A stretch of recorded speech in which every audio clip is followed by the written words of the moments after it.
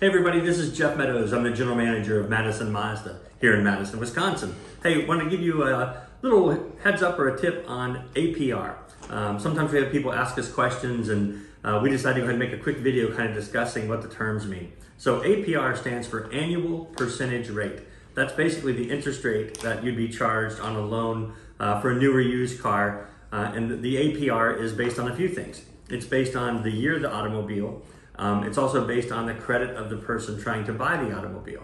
And quite honestly, as far as interest rates are concerned, it's a little bit like horse racing. So favorites pay the least, kind of like the odds of winning, they pay the least if it's a favorite horse to win the race. And long shots and people with tough credit history and the bank has more risk, kind of they pay the most. And so the interest rates are higher. And so your credit score, the tier that you have, really impacts what the annual percentage rate will be. I was trying to be lighthearted on the horse race analogy, but I think everybody can kind of draw close to that and understand why the more risky the loan is for the bank, why the rate is higher.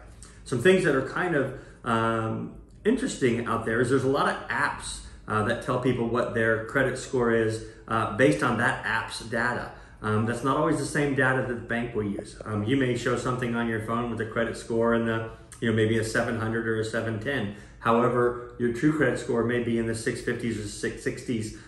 So what you want to do is make sure that you know for sure what credit score the bank or lender that you're going to try to go through will use, and not just to rely on maybe what the app you have on your phone is giving you as a credit score and assume you have an APR.